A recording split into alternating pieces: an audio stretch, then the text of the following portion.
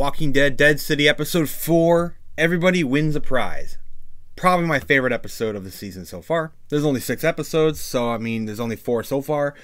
But it is my favorite. It is my favorite for sure. For a few reasons. It's not just the beginning, but it was really a fun episode, and it once again reminds me of just how much better this spin-off has been doing compared to the other Walking Dead spin-offs. Like, I always compare it because this is another Walking Dead spin-off, and this one is phenomenally better than what we've had in any other Walking Dead spin-off. It is crazy. So let's get into this. So we start the episode out, and this is our first shot. Longtime Walking Dead fans, obviously, if you're watching Dead City, you probably have watched all of the Walking Dead already. You know where this location is. You can tell something's a little different.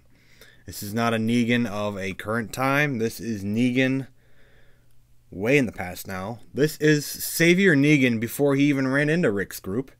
This is Savior Negan while he was, I guess, he still had the Croat with him. So we're jumping back.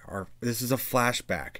And this is a flashback that can be really interesting if it's just like Negan and then you show the Croat. But we get a little extra something, and I think it is just, I love it. I think it's great. So we get a little bit of a flashback to the Saviors once again with Savior Negan, well before he even ran into Rick. So we see Negan. He's sitting at the table. You can see Lucille sitting there, leaned up against the chair. All those good things. And then we also get a little cameo of Simon. Simon from The Walking Dead. If you remember Simon, he was Negan's right-hand man in season 7 and 8. I think Negan killed him, I think in 8, sometime in 8, as he was trying to take over the Saviors. Basically, he was starting to turn against Negan, and Negan took him out. But Simon was always a fun character. He really was. He was a psychopath. He really was. He was just a crazy dude. He's a psychopath in a different way compared to like the Croat.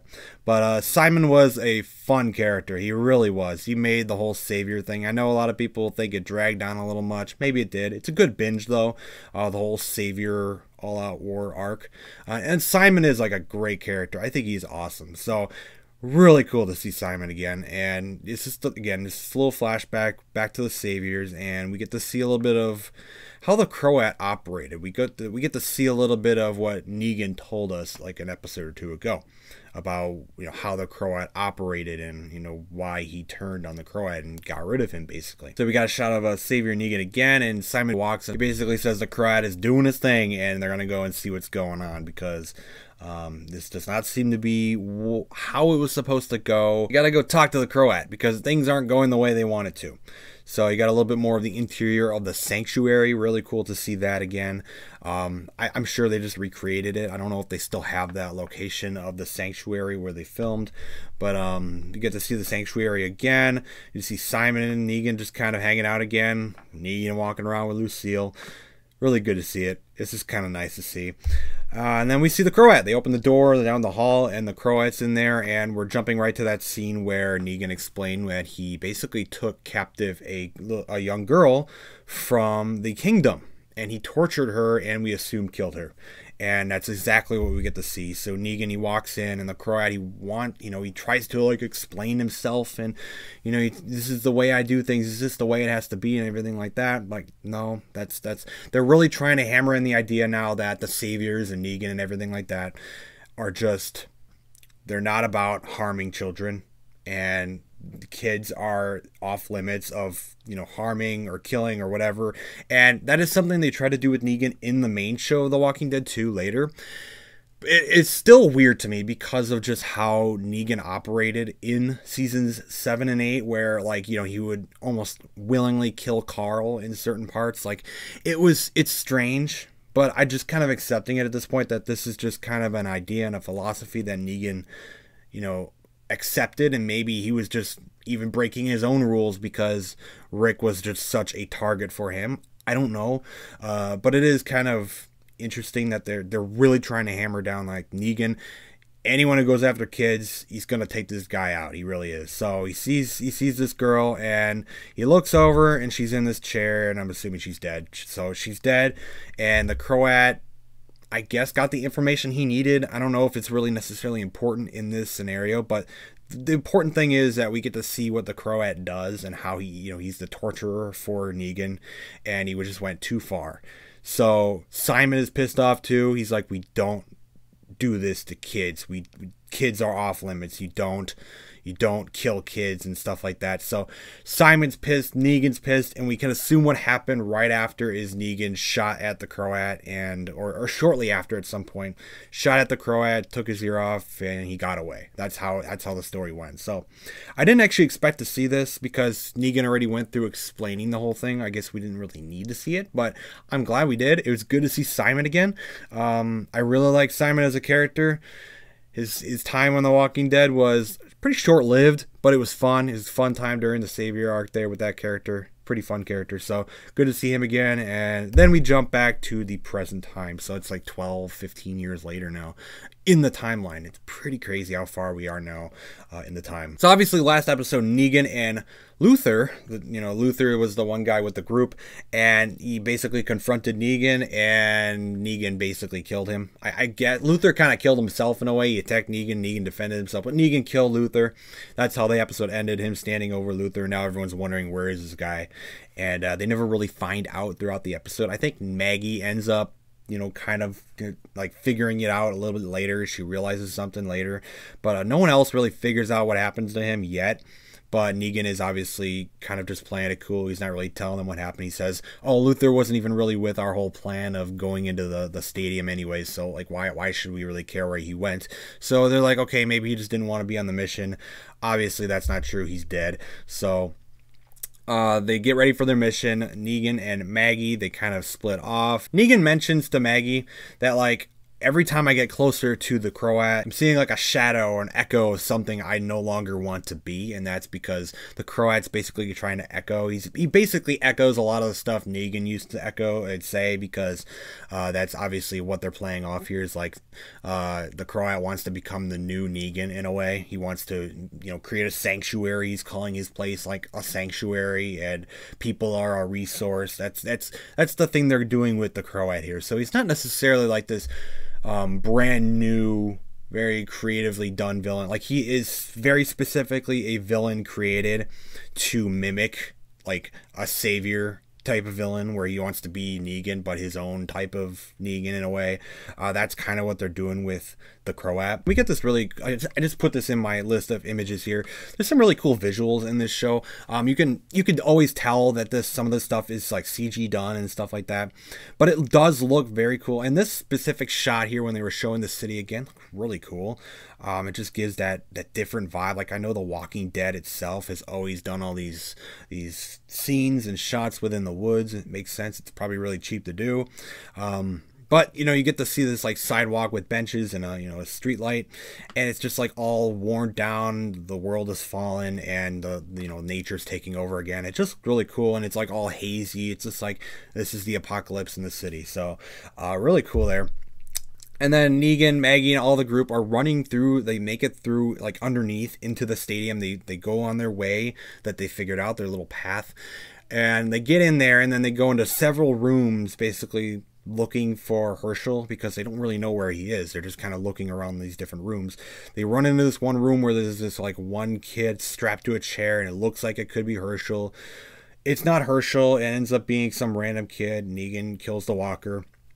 But yeah, it's not Herschel, but it really sent Maggie on a very stressful moment, just for a quick moment, like, is that my son? Is my son dead right in front of me? But no, he's in another room. I didn't expect them to just kill Herschel off screen. Before they get into the stadium, they kind of huddle together, and they basically go over the plan one more time. Negan and Maggie are going to go separately and distract the Croat. Negan in particular is going to, get the Croat to side off and not be in the area, so then the others can get into basically the stadium and, like, I don't know, find the Croat and kill him or something like that. It's Negan and Maggie are splitting off, and the group is going into the main center area to find the Croat, and Negan's gonna kind of be a distraction, I guess.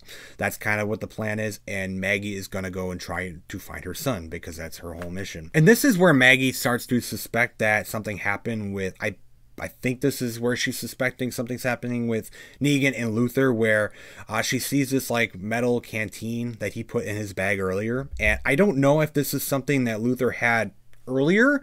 I don't remember if he did or not, but she's definitely suspecting him, and I think this is where she's realizing like something happened to Luther from Negan, and he's like, oh, I can easily explain what happened, and she's not really hearing it. She doesn't really want to hear it at the moment. They have a mission to do, but yeah, she was about to tell him about her knowing that Ginny is on the island, and she's, she found the dino and everything like that. I don't know if she actually burned the dino, because we ended the episode last week where she was like ready to burn the dinosaur, the stuffed dinosaur. I don't know if she did that or not, but I know we saw Ginny there watching her, and I know Ginny is there basically trying to follow Negan, and she was about to tell him that. Doesn't tell him, and that's kind of where we leave. So Negan still doesn't know that Ginny's on the island, but we'll see Ginny quite soon. So we get this one weird scene with the Croat, and it's right before basically the whole fight begins. He's like in this control room where like there's this girl sitting in a chair, and he's like talking to her really weirdly. He's like, you don't have to be afraid of me. Don't worry. Why are you so afraid of me? I will protect you and stuff like that. And it's just really creepy. They made it kind of creepy. He's like a creepy character in general. Like, obviously, like, you can't trust this guy. And she's kind of like in his cult, and she doesn't want to be. So, he has her putting in this disc that's going to set something off, and the disc is going to play something in 5 minutes. So we'll see where that plays off just a little bit later. We'll get to that too. But he basically has this whole thing set up to, he already knows. It seems like he's got an idea of what's about to go down anyways, and he's getting things all set up. So as that is happening, the Croat hears a whistle. It's the famous savior whistle that Negan always does. The Croat now uses it too. Obviously, he now knows that Negan is in the area. So Negan is taunting him, and he's like a grown child. Whenever this stuff happens, you could see the Croat, he's like all giddy and happy. He's like getting all like excited, like, Negan's in the area. Negan, where are you, Negan? Interesting dynamic between these two characters. Especially, it's just interesting because this is a character we never saw before. Obviously, he existed in the time with the Saviors before we even met the Saviors. So we get to see like this old relationship that Negan like had with this psychopath, and then we get to see it come back to basically haunt Negan, and just it's really interesting. It is interesting. So we get to Maggie, and she's basically gonna continue with her mission here. And she jumps in one of the like these working taxis or cars. She's about to go off, and she sees Ginny. Ginny is following them. Ginny, she basically steps out from wherever she was. She's there. Of course she is. I don't know how she even got in there. I guess she's not really in there. She's kind of like out on the side of the area, but she's in there, and she sees Maggie. Maggie sees her, and Maggie chases after her.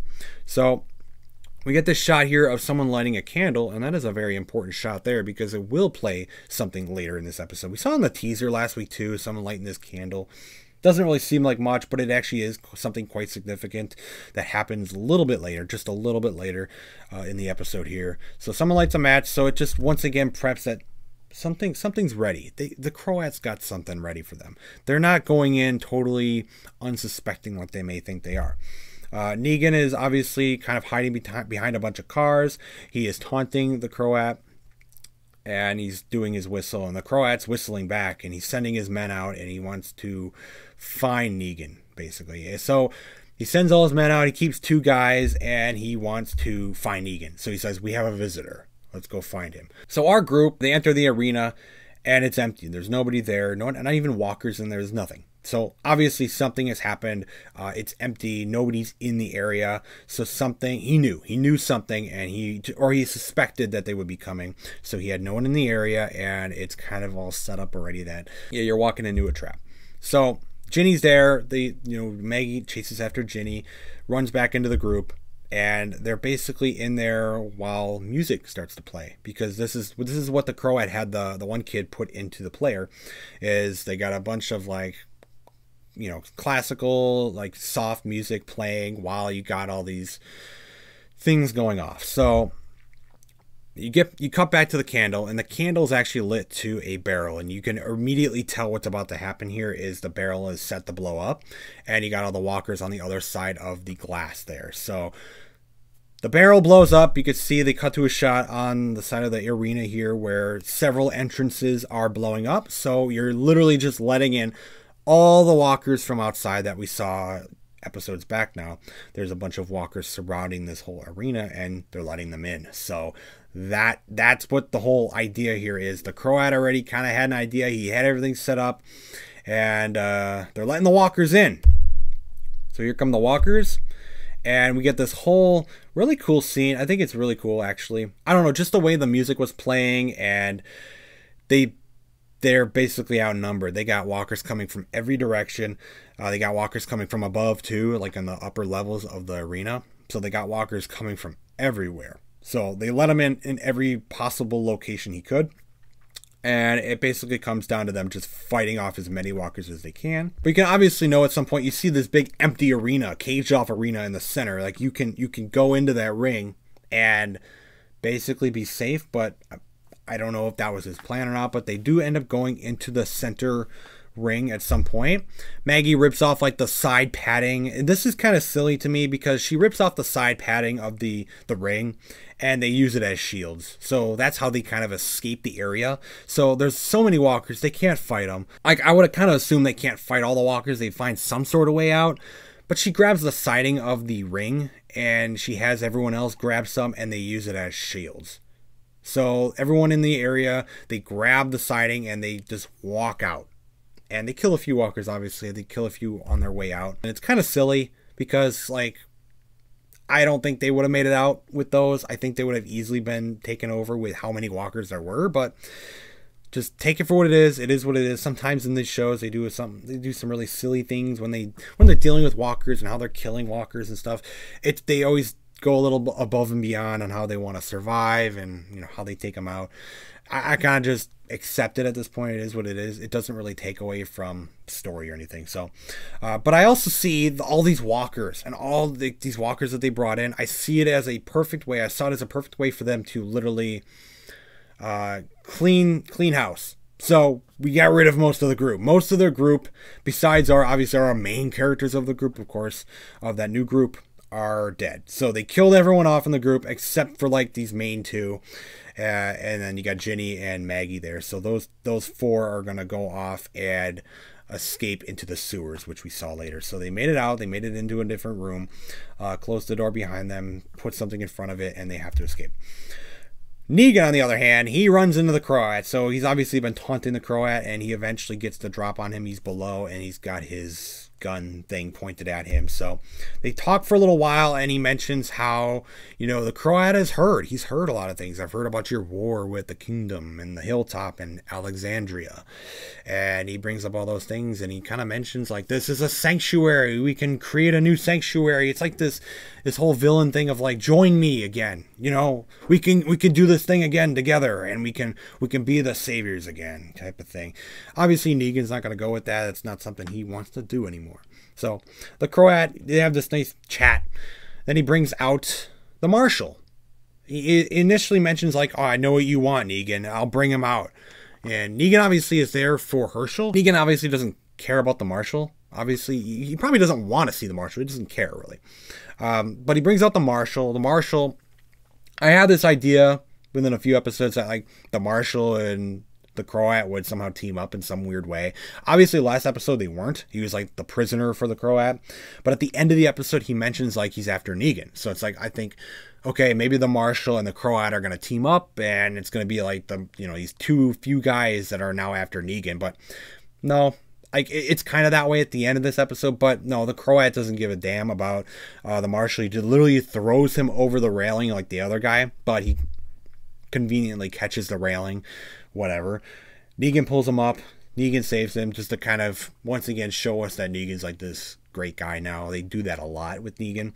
I think I kind of get it now with Negan. Like, okay, he's changed. I can accept that he is definitely changed. I don't think they need to continuously show us that he's like this incredible dude who's going to be like a hero all the time. I don't know. It was kind of like, okay, why does he care about the marshal? I don't know. I don't really see a reason for him to care about the marshal because it really doesn't help him in the end, at the end of the episode. So him saving the marshal there doesn't really make a a lot of sense in the whole scheme of things.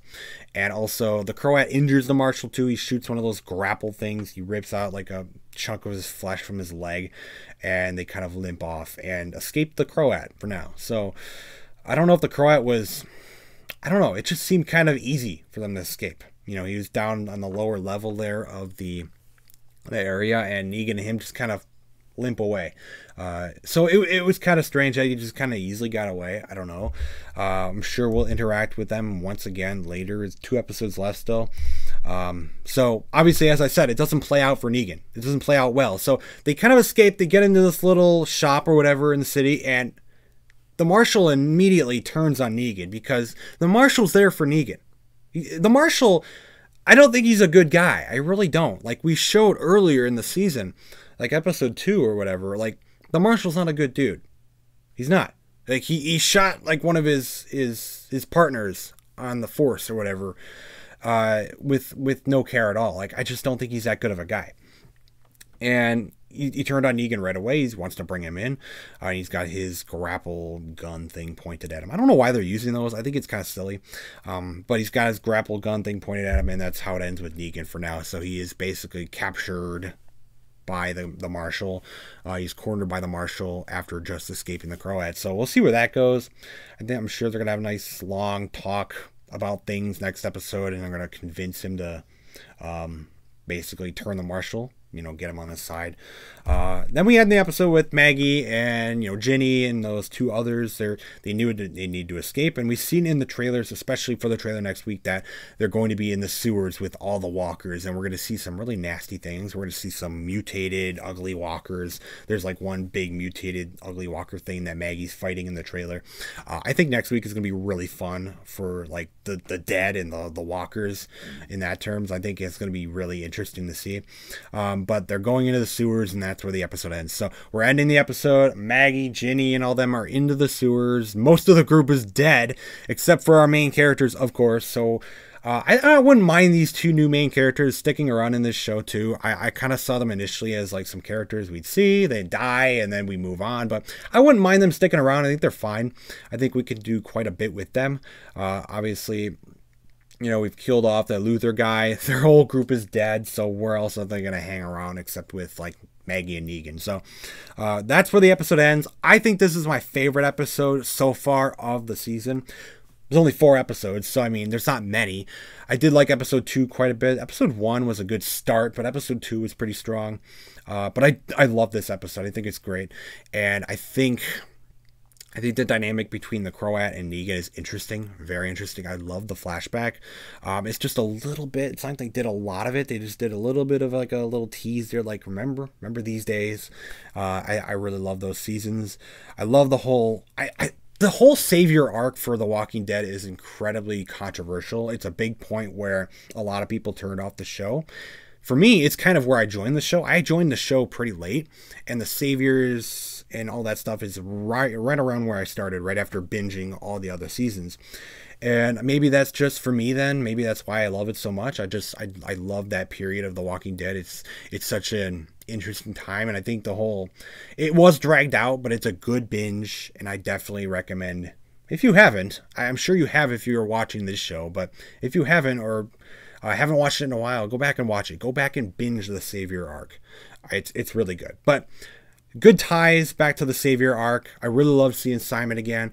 The dynamic, again, we're still seeing Maggie's story too. Like, you know, I talk about Negan a lot. Negan is a heavy focus in this show, but Maggie is still getting her story in. You know, she's still trying to find her son. You can see these different interactions with her and Ginny, and her and how she wants to interact with Negan, if she wants to seemingly care for Negan in some weird way, or just be cold to Negan and not tell him about Ginny at all. It's an interesting story for her, and I think the story with her and Ginny could be interesting too, because it's like some other kid that now she has to protect as well, along with trying to find her son.